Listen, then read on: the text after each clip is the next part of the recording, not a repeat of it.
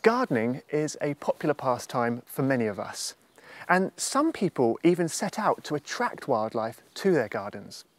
One local man has done just that, and in doing so has made one of the most exciting scientific discoveries since Shropshire's very own Charles Darwin.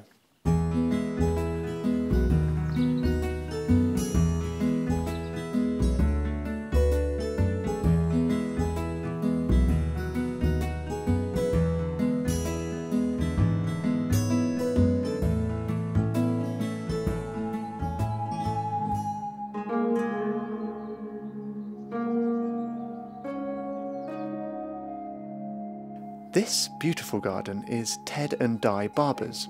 They're nature enthusiasts and have built this superb lake in their grounds. However, all is not well with their pond. Well, we started losing carp, the koi carp at first, and I didn't know if it was a mink or an otter, but gradually decided it was an otter, and we started losing more and more until recently, and when the snow was on the ground, we were losing 8 or 10 a week, and I got a stealth cam to put out overnight and started to get results, particularly during the snow where you could see it had come into the garden, and actually proved that it was an otter. The otter had caught 2 carp, bitten them under the throat to immobilise them, and then carried them out of the pond down into a brook at the back and had them facing upstream, stashed away as it were, for another night. The footage that Ted captured is truly remarkable. An otter caching its catch, in other words, storing it for later. That's never been filmed before, but even more extraordinary is that it looks like the fish were kept alive. I took the film to Dr. Gareth Parry, the International Union for the Conservation of Nature's otter specialist at Shire Hall in Shrewsbury. There's an otter here which seems to be storing those fish. Now, is that typical behaviour? It is typical behaviour of the mustelid family, which is our main family of carnivores in the UK. So we're looking at stoats, polecat, weasels. It's not actually been recorded in otters before, so that is quite interesting. It was always assumed they didn't actually cache because they didn't like to eat food that wasn't fresh. It's very common in the other mustelid species.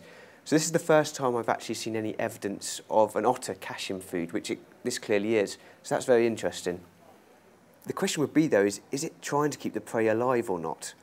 If the otter was trying to keep the fish alive by purposely keeping it in water and thinking that this would keep it fresh, so better food for later consumption, that would be very significant. We can't tell conclusively from this whether that's the case. It might just be that the otter stored it in water because that's where otters live most of the time and it's likely to re-encounter it there.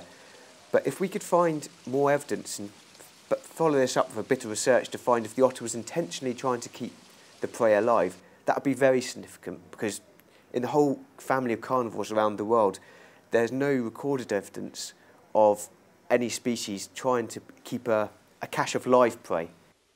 What's needed now is more research. And a case like this just goes to show that in the natural world, enthusiasts, amateur and professional alike, all have a role to play in adding to our scientific knowledge on a local and global level. I think it's rather fitting that just a few miles from the birthplace of Charles Darwin, who famously mused about his theory of evolution whilst wandering through his own back garden, Ted is keeping the Salopian tradition alive and fresh, so to speak.